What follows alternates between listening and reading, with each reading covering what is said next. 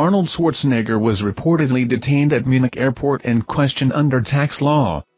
The 76-year-old actor, with Austrian and U.S. citizenship, was traveling from Los Angeles and detained for several hours.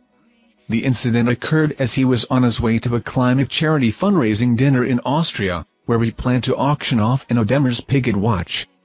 The Munich Main Customs Office initiated criminal proceedings, stating that the watch should have been registered as an import, requiring declaration through customs.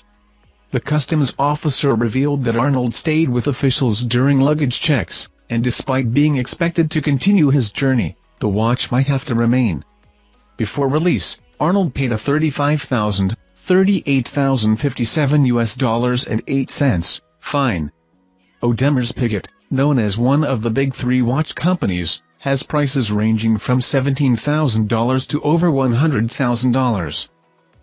Our videos, subscribe to our channel to get notifications when we post newest videos. Thank you and goodbye.